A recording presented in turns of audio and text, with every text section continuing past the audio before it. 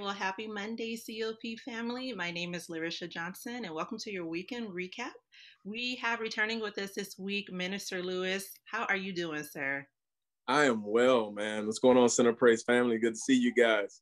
And we What's are, going on, Sister and we're Bishop? always so excited to have you. So thanks for joining us this week.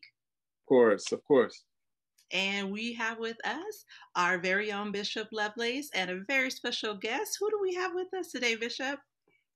We have Lady Di and my first grandchild, and her name is Eliza Rose Lovelace. She is precious. That is her. Look at her. She is gorgeous. Oh my Yes. gosh. She was born on the 2nd of March, Oh, 7 pounds, 10 ounces. she's a big girl. Yeah, and mom and dad are doing well, so they God, were over here having dinner. So I said, well, let me put her on so everybody can see her and know who she is, and proud papa. won't be your last time seeing her. So just want to put her on for a second, and she's gonna go. Now she's gonna go home. You know they're good to have visit. And now bye bye.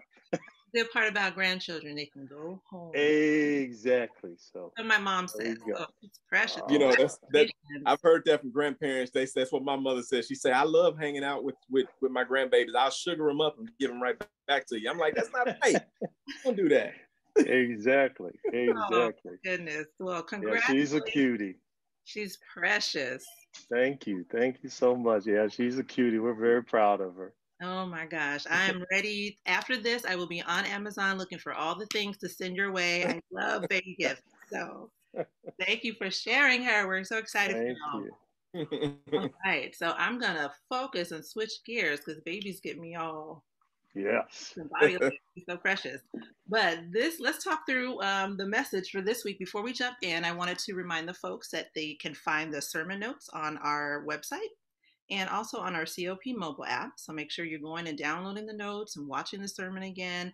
This one was really, I think, really meaty. So you definitely want to go back and listen to it and pick up things that you didn't previously. And so what we're talking through this week is part 6 of the attributes of the Holy Spirit and part 3 of the oil.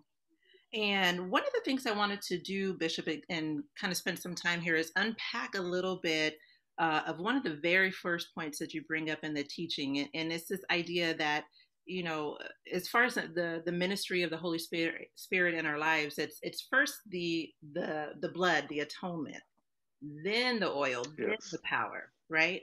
So Yeah. why was that? Yes. Why do you think that was so important that we spend time to really get that understanding of its atonement first?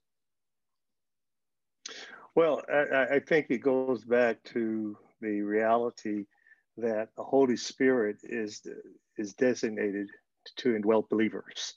That the Holy Spirit is not this nebulous, just kind of spirit just floating around. You hear a lot of people talk about spirituality. They talk about spirit. They talk about this idea that we are all connected to spirit. Mm-hmm. And the reality is we're all connected to human spirit, but we're not all connected to Holy Spirit. Mm. The Holy Spirit does not dwell in temples that are unclean. And so he only dwells within temples that have been redeemed, temples that have been restored to relationship with God through Christ, through the Lord Jesus Christ. And so the idea here is that the only way that we are able to even access the things of the Spirit is through the work of Jesus Christ. Right. So the shedding of blood, without the shedding of blood, there's no life.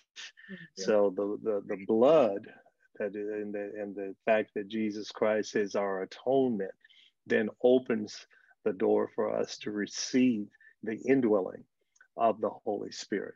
And so that was the whole focus of that, that not everyone has the Holy Spirit. That is false doctrine. Not everyone has the Spirit of God living in them. That is false.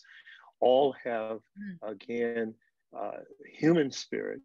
And without regeneration through acceptance of the Lord Jesus Christ, our human spirit is dead. We're not made alive until we receive the Spirit of Christ in us. So our human spirit is dead in sin. We're dead in sin. We're functioning. I used to use the analogy, we're the walking dead. Yeah. We are spiritually dead, but through the Holy Spirit coming in, we have been made alive in Christ. That's really good, because that gave me so much pause, because again, you know this in your brain, but just really taking time to think and connect the dots. I was like, that's right. There's no power, no access to that power without the blood of Jesus, without the sacrifice that he made. That's a great point. And I'd love to hear your thoughts on that, Minister Lewis. Yeah. No, I think that, again, that was a wonderful point there. I think it's just important. It was a good reminder, because you said something, you were saying, Bishop, in the sermon, and I like illustrations. That how that, it comes alive for me, and use the illustration of how people say, oh, when I get myself together, when I get it right, I'm gonna give my life to Christ, right? And I'm gonna get saved. And like you said, you'll be waiting for a long time. If it's on you, if it's depending upon you. And so it takes nothing but the blood of Jesus. Like you said in the hymn, you quoted the hymn, what can wash away my sins? What can make me whole again? Nothing but the blood. And then when you put the oil, the anointing of the Holy Spirit on top of the cleansed, vessel, now some power, some things can happen, some things can move, right? But like you said, Bishop, Holy Spirit is not going to dwell within an unclean vessel. And salvation, it's a bloody business, right? It was bloody. And so it takes the blood for the purity to come forth. It takes something that would, quote unquote, stain you to clean you. So I love it. That was a great point, Bishop. Thank you.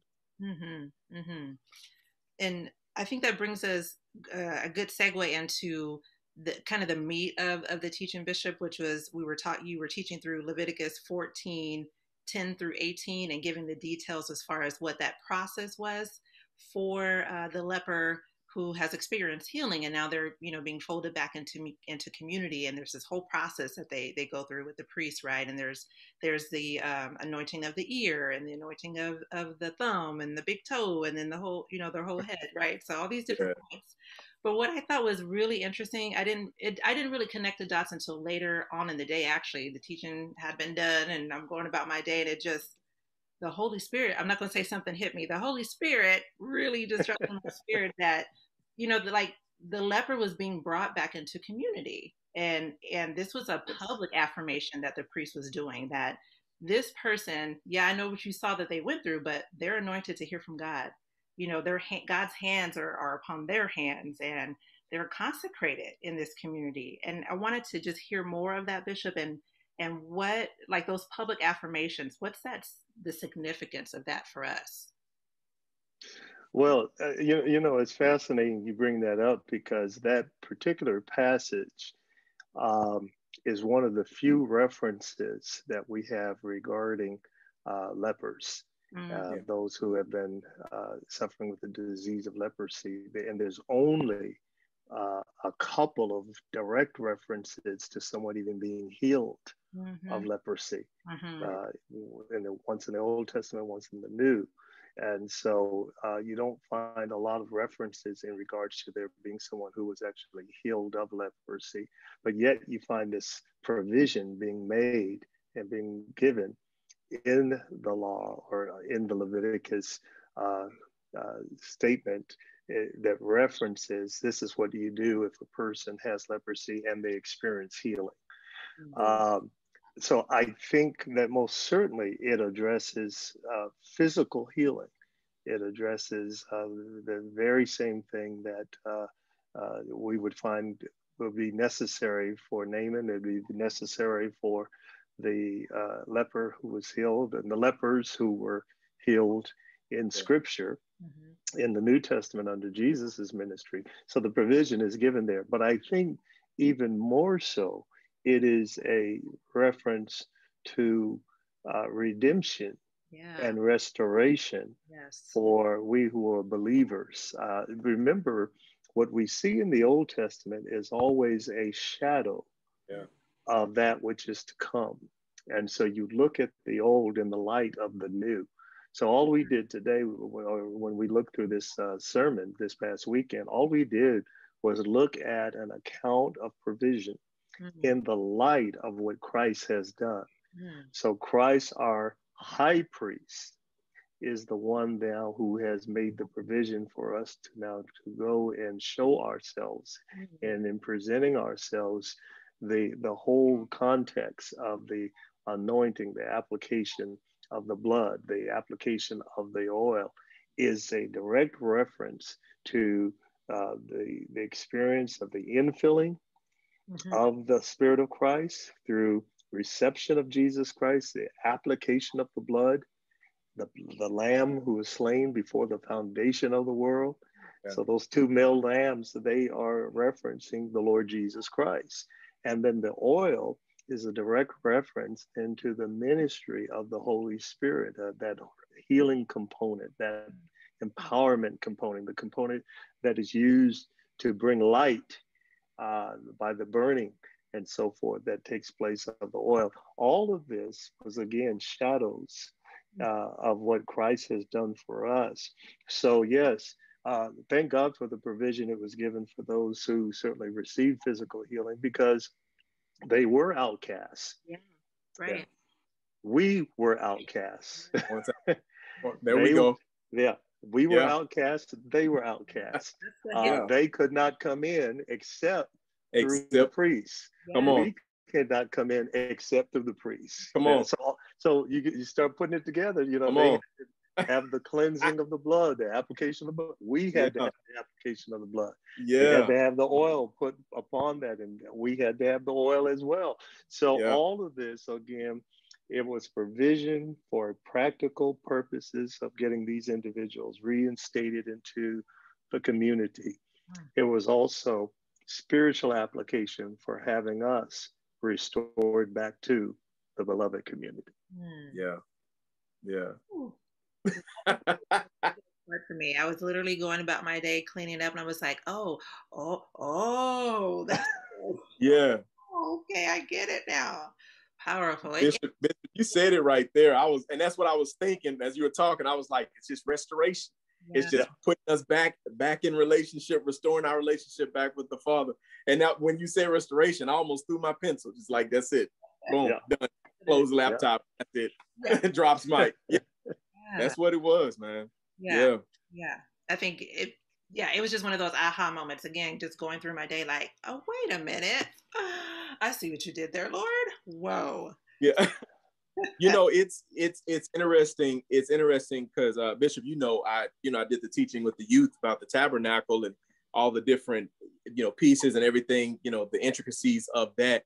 And, reading this today, and I'm sure some of the youth were listening, and I know they remembered like, oh, wow, we went over this. Like, this is the restoration part. This is the bringing back into relationship, the oil, wow, the blood, the altar of incense, all this kind of stuff. I know they were putting the pieces together, and it was spot on. So, yeah. Mm-hmm. One of the things, I'm going to pull it up on my notes here on the our app. We have all our sermon notes. One of the things I wanted to make sure we talk through was some of those intricacies that we talked through. The first part being the ear that was anointed with the blood and the oil, and that speaks of guidance and direction and knowing the will of God. And you brought up that illustration, Bishop, about the sheep hearing the shepherd's voice and knowing the shepherd's voice. Yeah. No matter what was out there, the moment they heard their shepherd's voice, they kind of made their way on into the direction of calling them. So if we could just spend a little time there. I think, Minister Lewis, you said you had a question about that as well. Yeah, it's not really a question, just one saying that was a really great analogy. And it reminded me of when I was a kid, when I was younger. I remember I would be in the grocery store, and my mom, if I needed to go get something or whatever from another aisle or something, and my sister and I had this call, she would make this certain noise, and I knew it was nobody but her. And my ear, like you said, Bishop, my ear was attuned to that call. And I think as believers, that just reminded me again, as believers, there are many things we hear in a day. And I mean, day in and day out, different theology, different type, theology, different belief systems, different practices, all kind of stuff. But you know, and we're exposed to it. You know, we're, like you said, Bishop, we're in the world, right? We're here, we're planted in it. And but you said it so perfectly that once our Savior calls, it's something in us, regardless of everything that's going on, that dies away, and we know to hear and adhere to the voice of God. So that was so good, man. That was really good. Thank you. Yeah, well, and you know, the exciting thing, I always resonate with that particular part of the teaching when it talks about hearing God's voice.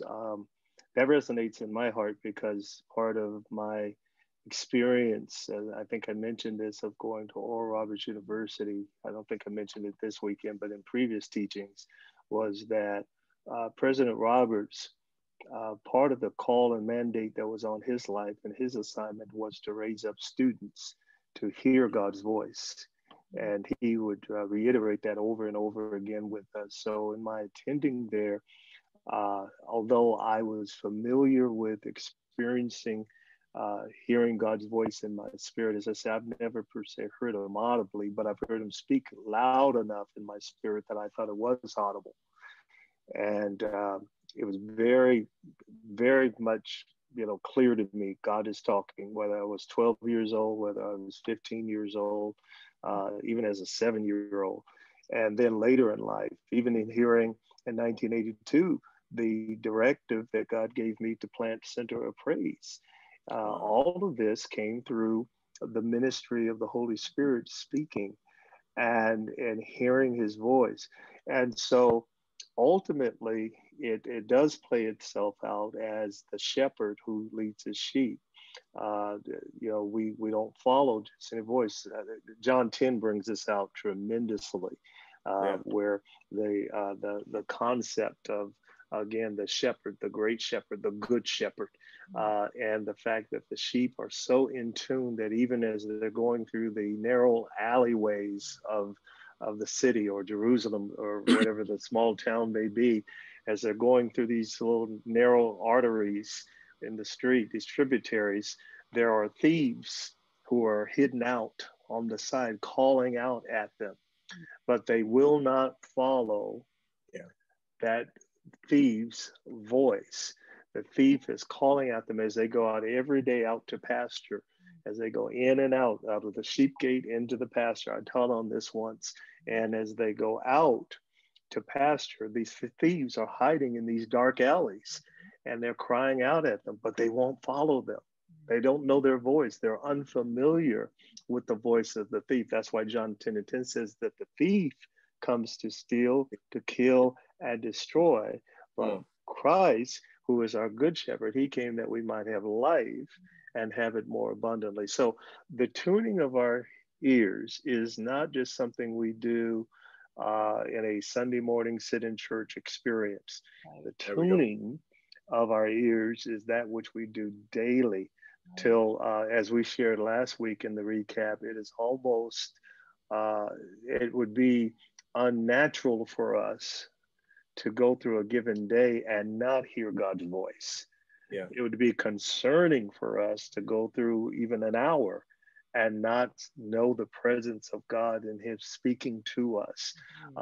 This is, again, not just, you know, it doesn't have to be this earth-shattering, wall-shaking experience. It's just, you're so in tune to it, you just hear it. He's just constantly talking.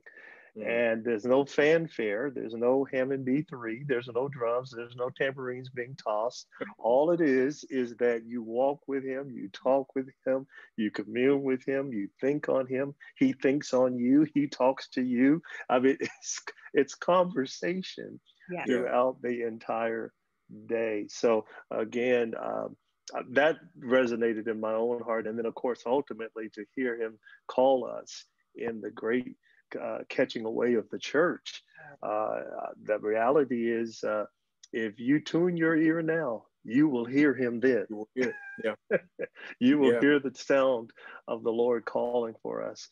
So it will just come natural. We'll be going about our day, and the Lord says, "Come, my people." We're going. That's it.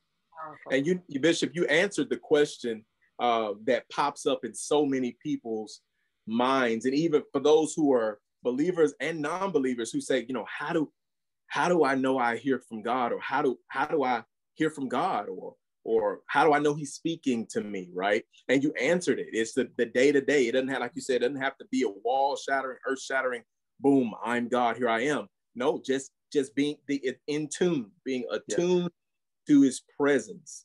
And his presence will reveal whatever you need for that particular time, day, whatnot. You know, his presence will reveal and whatnot. So you answered that. That was spot on, because I get that question. And I think we get that a lot as just people, as believers. People may talk to us in the streets, and those who are watching the Center Praise family or whomever, you get that question, I'm sure, you know, how do I know I'm hearing from God? Well, that Bishop just gave the answer right there. He just gave the answer right there. Just being in tune. Just being in tune. It don't have to be nothing major, but God is speaking, especially in this day and age, especially in this season. God is speaking. Yes, he is speaking loud and clear. Do you understand me? It is not hard to hear God's voice, and it works in conjunction or in alignment with our observation. What we're watching, what we're seeing will also, what we're observing, it will work in alignment with us hearing the voice of God. Give an example. We're getting some old pews in the Legacy Center taken out of the sanctuary because they're not conducive to what we're going to need as far as future worship gatherings and what have you. So there are these old oak pews that are heavy, and we're having them taken out and, you know, giving them to different churches and organizations that are calling us for them. Well, so we had one church that was driving about a 5-hour drive somewhere out near Bakersfield and beyond. And they left at 4 o'clock in the morning to come and meet with the men at the church to get these pews taken out. Well, they just had 2 flatbed trucks. They didn't have hardly, you know, very meager means of holding these things down. You know, it was kind of interesting. But they're driving on the road. They're coming down the freeway, and the wife of one of the parishioners, she's in the front seat, and you know, she's concerned, how are we going to be able to do this? And as they're driving down the road, about halfway, she looks out on the side of the freeway, and there are these industrial strength tie downs with the clamps and everything, straps that you would actually see used to ship items on flatbed trucks. And there's just a bunch of them. And the wife says, there's some straps over there on the side of the freeway, just sitting there in the middle of open. And they stop the truck, they go over, and all of the straps that they needed to tie down those benches securely, they were all there. Oh my goodness. Come on now. Come on now. We know that's nothing but God. Come on now. You know, in the middle of the freeway, in the middle of nowhere, out on Highway 99 or 5, I think they were actually on 5, and it was in the middle of a desolate area and just sitting on the side of the road. And everybody, you know, except the driver, is asleep, and the wife, and she's sitting there with her head back, and she looks over to the right, and she says, wait a minute, stop. There's some straps sitting there at the side of the road, and they've got the metal industrial clamps that you got to clamp down and everything. Everything's secure. They were able to take all of the pews that they needed for their church to be a blessing to their church. And I said, wherever God gives a vision, he gives provision. He gives provision all the time. But you have to have your ear tuned.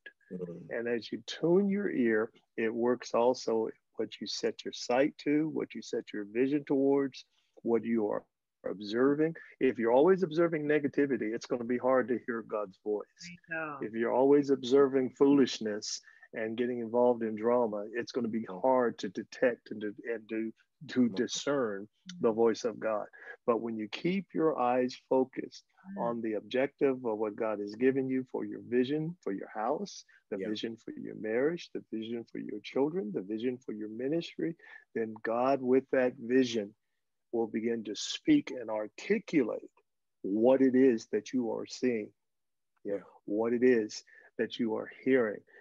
No wonder the prophet says, I hear the sound of the abundance of rain. Yeah. Even before it rains, he hears it. Yeah. You hear, I really believe, as you tune in, the more you tune in your hearing, the sharper your vision becomes. And you will begin to see what other folks don't see. You'll hear it, and they still looking around trying to figure out where. But you hear deliverance come. I keep telling people, I hear the sound of the saints rejoicing. I keep hearing them shout among the saints. And I get all these folks around me talking, well, it's still COVID-19 and we're still socially distancing and da da da da da. And I said, you don't see what I hear. Yes. Ooh, I love that. Thank you, Jesus. And what I hear, what I hear is what I see. Okay, I have. And that's what I speak. What I hear, I see, and what I see, I speak. That's how we walk by faith and not by sight. How do we walk by faith and not by sight? By hearing the word of God. Faith comes by hearing and hearing. Romans 10:15. Faith comes by hearing and hearing and hearing and hearing and continually hearing the word of God. That's how you're able to walk by faith and not by what you see, because your eyesight is not what you're relying upon. Your spiritual sight is what you're relying upon. Ooh, Bishop, I'm about to run up out of here. You know this, but the Holy Spirit was... man, wait. For everybody watching, you gotta rewind. You need to rewind just a past minute, because you gotta catch what Bishop just said. He said, you can't see what I hear. Come on. Do you understand the weight of that? That oh my God. Go ahead. Wow. That's heavy, you guys. I'm just saying, Bishop, that's heavy, because it just speaks to vision. It speaks to being so in tune. And though people, like you say, people, you may not be able to see it. You can't fathom it. Eyes have not seen nor ears heard. You can't fathom it yet. It hasn't sunk into you, because you're not in tune the way I am, but the way I'm in tune, it's reality. Yeah. So I'm speaking things, and Bishop, and I'm just sharing, if you don't mind, share this. There were things Bishop was sharing meetings. We'd be in meetings and saying, I see this, and we're going to be doing this and doing this. We're getting ready to do this. And he would always say, how is it that, in the middle of a pandemic, a church buys a property? And I'm like, how did you see that? Right? But I'm understanding with what you're saying. You heard something that we couldn't see yet, but you heard it and you moved. Yes. Mm-hmm. Yes. And I think for you, for everybody listening, I want to encourage everybody, if you're hearing something, if God is saying something, move. It may not make sense. Move. It may not look accurate for the time, right? It doesn't look appropriate for the time, but still move. Right? Just still move, because you never know, like, who's going to be blessed by you just listening and being in tune. Yeah. Right? Yeah. But anyway, that was that. I'm putting a circle around that one. That was good, sir. Thank you, Bishop. And I'm just going to say this real quick, because you brought the scripture up. So I said, let me go to it. And that scripture that you brought up in 1 Corinthians chapter 2. And it says in 1 Corinthians chapter 2 and verse 9, it actually says these words, however it is written, eyes have not seen nor ears heard what the human mind has conceived. Now, this is in the NIV, what the human mind is conceived. It says the things of God, the things that God has prepared for those who love him. Come on. Then it goes on to say, gotta get that 10th verse in there. These are the things God has revealed to us by his Spirit. So eyes have not seen, ears have not heard the things that God has prepared for us, the things that cannot be conceived in the human mind. But, gotta get 10th verse in there. But the Holy Spirit has revealed it to us. Yes. Come on, He's revealed it to us. So this is the thing that, because we used to sing that song when I was growing up. We used to sing, eyes haven't heard, eyes haven't seen, ears haven't heard, all the things God has in store for me, just wait and see. And we were talking about when we all get to heaven, then eyes will see, ears will hear. But then he said, no, no, no, no. This isn't good when you get to heaven. He says, no, your human capabilities, the eyes and the ears, they cannot fathom in the human reasoning the great things that God has stored. I would have never, in my own wisdom, known that God would have a place of the magnitude of a center of praise that would impact thousands of lives. I was just a little 22-year-old kid trying to get my college education. I would have never fathomed that in my own mind. I can go further. There are other things that I've seen along the way. The ability to be able to have a blessed family, the ability to come out of a home that from being a divorced, being with, having parents that were divorced and thinking, would I be able to have a blessed marriage myself, having experience being in a single parent home and so forth. And yet, aren't we glad that the Holy Spirit reveals to us? He shows us things that we cannot see in the natural. And he enables us to proclaim and to declare those things. And as he does, then we begin to walk in it. Because it's one thing to have it revealed to you. It's another thing to have it revealed to you and walk in it. Right. Come on. That's right. That's right. Come on. That's good. Because some folks are living well beneath their privileges. They have shouted, they have fell out on the floor, they've gotten prophecy after prophecy. Yes. But really, what I would encourage many of the saints to do is to go back and take everything that has ever been spoken over you that you knew was God, not foolishness, but that which was clearly God, that edified you, that encouraged you, that gave you a sense of direction and a sense of hope. And somewhere along the lines, because again of other voices, you've just kind of discarded that. You've dismissed some of those early prophetic words that were sown into you. And the beautiful thing about God's word, it will not return unto him void. It will accomplish that which he has purposed it to do. So the same word that you have yet to walk in, it's still valid. That same word that said that God would make you the head and not the tail, or beneath 10 years ago, is good right now. Yes, Lord. That same, regardless of what has happened, regardless of the mistakes, the sin, the failures, the disobedience, the word will stay right there in place until you say yes. And all it's waiting on is you to attach yourself to the voice that God shared and spoke with you and told you that you were going to make it, that told you that you were going to be a success, that told you. Now you sitting up there looking at the D's and the F's that you got in junior college and talking about there is no hope. You better go back and get that last word that God spoke to you and listen to the voice of God and listen to the Holy Spirit. Be guided by that. Don't be guided by yesterday's mistakes. Be guided by the word that is still spoken and it is ready for fulfillment within your life. Hallelujah. Hallelujah. If that was for no, hallelujah. That was for me. Hallelujah. Thank you, Lord. Hallelujah. I'm telling you, like Bishop, you don't know. The Holy Spirit was dealing with me yesterday, just hallelujah.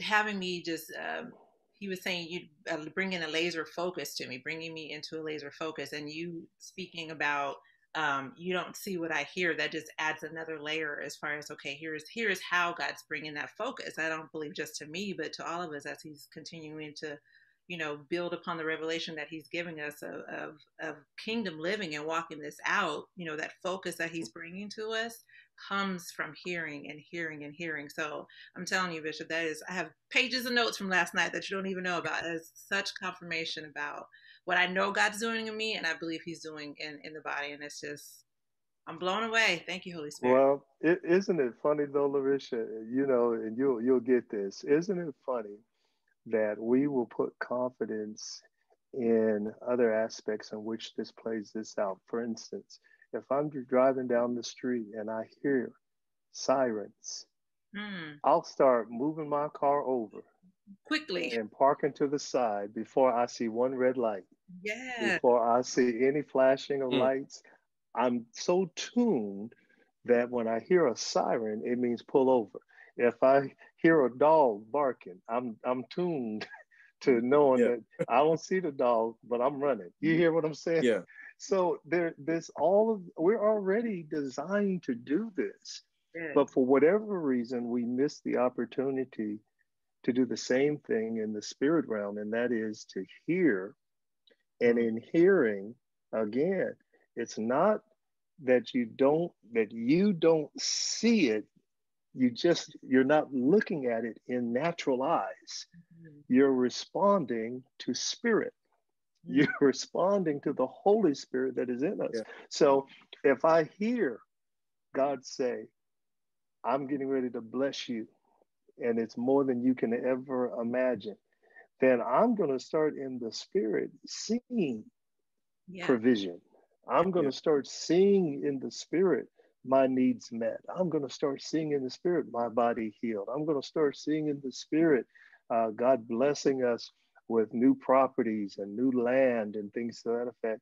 Everything that the cathedral, the children and youth complex, the youth center, the legacy center, everything that we are looking at is what I heard. Wow. Ooh. It's what I heard 30 years ago. It's what I heard as a 12-year-old. It's everything we see now is what I heard then. We're standing in what you heard. Don't get me started. You are standing in what I heard. In what I heard. Today. Goodness. As those folks used to say, I know what I heard. I know what I heard. Listen, I just wrote something down, and I won't, everybody that's watching this, put it in the chat and make this part of your prayer. Ask God, help me to effectively practice spiritual call and response. Help me to effectively practice spiritual call and response. We know how to do it with a hymn. Yeah, we do. Guide me over thy great Jehovah. We know how to do it. Right? Yeah. Come on. Woo. So listen, I know what I heard. And it's funny, Bishop, you say that because I've used that phrase in my own life. You know, when me and my wife were talking, she's like, well, babe, I don't know about that. I'm like, babe, I know what I heard. I heard what I heard. We got to move. We got to do this. I know. And sure enough, we end up standing and walking in what I heard. Come on now. That's good. Wow, totally not in my notes, but Holy Spirit does. So what he wants to do. Oh my goodness. Whew. Yeah. So with that said, I think as much as I don't want to, I think we're going to have to kind of bring this on in. Oh, I don't want to let this go. But Bishop, was there anything in the teaching that you didn't get to share that you maybe wanted to talk a little bit more through? And if you got through everything you wanted to get through, what would you encourage us to focus on and think through this week? Well, I think there's a whole lot I wish I could have shared because, again, this is such an inexhaustible teaching when we talk about the Holy Spirit. But I would encourage that this week, particularly since we're in our 21-day spiritual challenge, we're reading a chapter out of the book of John. We're praying together. We're singing a song together. You'll find all of this on our website at cop.church/challenge. And I would encourage us all to practice intentionally with an intentional way of identifying how we're hearing God's voice speak to us. Again, I think that we dismiss it more than we give ourselves acknowledgement. We dismiss hearing the Holy Spirit by saying, I felt, I thought, something told me.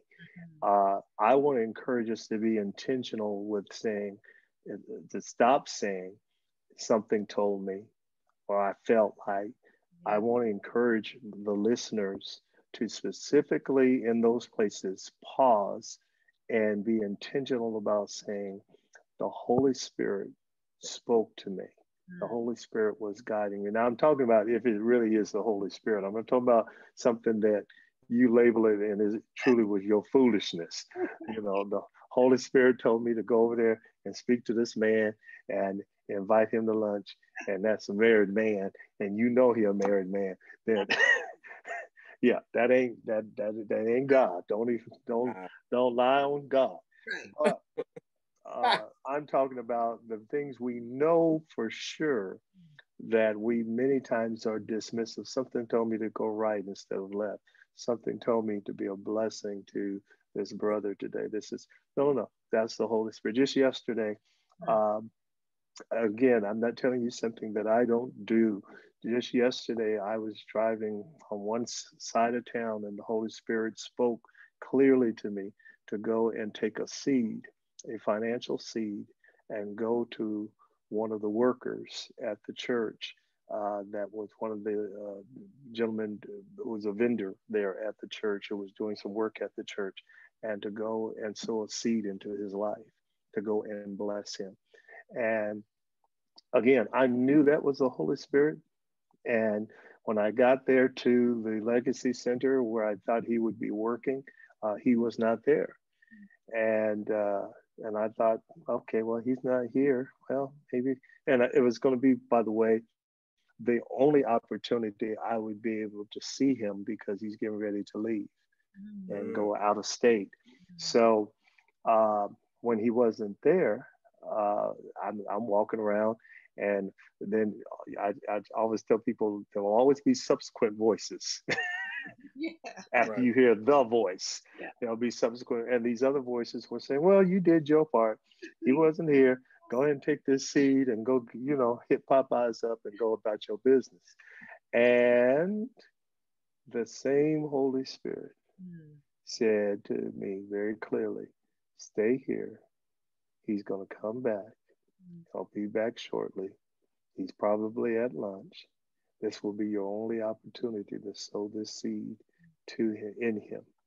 And sure enough, within about 20 minutes, he came back and I was able to sow the seed. And again, I know that was the Holy Spirit saying that just by his response of receiving that seed. He used the term, I'm going to pay it forward. Well, however he terms it. In other words, I got blessed. I'm going to bless someone else. That's what he was saying. See, now I don't know. Listen, it may have been for me to hear God's voice, to sow a seed in this man so that maybe 2 days up the road, he can sow a seed in someone else's life. Yeah. But that seed that he sows in someone else's life traces all the way back to me hearing God's voice 3 days ago. You see. So again, be intentional, beloved. Be intentional. Just start saying, Holy Spirit. Start saying, God spoke to my heart. The Holy Spirit spoke to my heart. The Holy Spirit directed me. Be intentional about it. Let's see what God's going to start doing when we start talking. Can I say it like this? Holy Ghost talk. Oh, yes. When we start talking Holy Ghost talk. Holy Ghost talk, Holy Ghost communication, Holy Ghost, how we identify the Holy Spirit is present with us and in us all the time. And there's constant communication going on through our lives. That would be my encouragement to the saints. Goodness. Lewis, anything you want to encourage the saints with for this week? For this week, I said it a few minutes ago, and I'll say it again. I think in your personal time of prayer, and as you go about your day, just ask God to, again, say, help me to effectively practice call and response, spiritual call and response. Yes, sir. God, help me to effectively practice spiritual call and response. Because if you say something, I want to be able to respond to your voice. Because you're my shepherd. I want to be able to listen, right? I don't want to be disobedient. I don't want to be just out here astray, because if I'm astray, there's going to be some thief out here who may take me, who may try to swoop me up, right? But help me to just again, intentionality, like Bishop just said, intentionality, please. So I think that that's my encouragement to the people. So thank you, Bishop. Again, wonderful, wonderful stuff. It's so much to unpack. It's still a whole lot to unpack, y'all. Go back and listen to it again. Please, I encourage you. Go back and unpack it. And I would say this, and I'll add this last thing. Go back and listen to it, but listen to it with the intention to really hear what God is saying to you, really hear what the Holy Spirit is trying to say to you through this, because it may not be through the point of talking about the ear, but it may be through the point of the thumb, through your action. Right. The Holy Spirit may really be speaking to you through the big toe, right? Talking about that, and even the anointing of the head, right? So go back and listen and ask the Holy Spirit to really speak through, and again, speak to you through that, and you practice intentional call and response.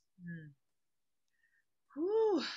Y'all, I tell you, thank you, the both of you, so much for your time this week. I really, really appreciate it. And again, Bishop, thank you so much for pouring into us. Thank you. You already do that week over week with the teachings that you give to us, but I really think these times that we have together is very special. So we just appreciate the time, and just we just get to hang out with our bishop, and you speak over us, you speak into us, and it's a privilege and a blessing. So thank you so much for that.